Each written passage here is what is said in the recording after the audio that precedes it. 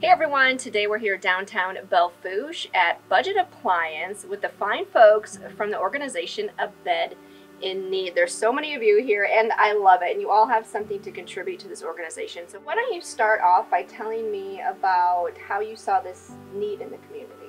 We have an 11-year-old girl named Abby who's going into the 6th grade, and she would come home and she would say, "Mom, I have some friends and other kids in our community that don't have a bed."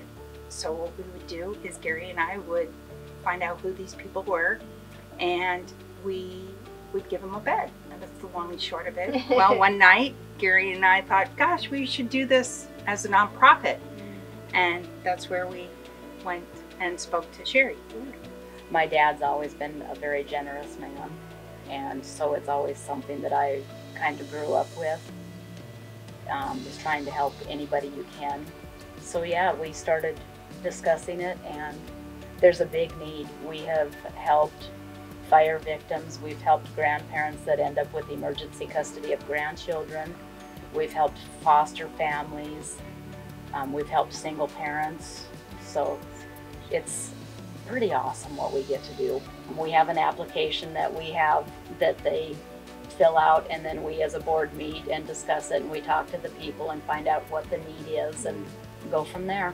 We do a mattress, we do a lot of times, like on the twins, we do just a raised frame, and then they don't need the box spring. Right. We have done sets.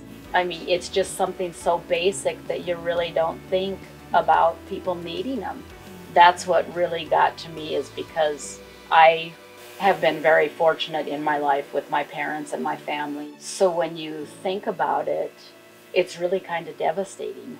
We've helped so many people, and it's wonderful seeing their reaction, and because a lot of them come and support us at bingo and stuff too.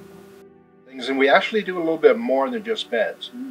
If people need, bedding or even clothes or dishes or things like that, we try to provide that for them. You'd be surprised at the number of people, number of kids that are in dire need just for a bed.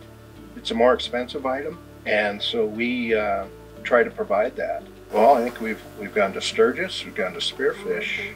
We did one in Rapid City. Did one in Rapid City. Okay. So we're kind of the Northern Hills. We're associated with Artemis House, and we're associated with South Dakota Kids Belong. I mean, there's kids sleeping on the floor in the wintertime, and there's people sleeping on the floor. People sleeping on the floor. It isn't just the kids, and not ideal conditions. So we want to help any way we can, and it's kind of heartwarming to see the people's appreciation, because they do. They really, really do appreciate it, and we're glad to do it.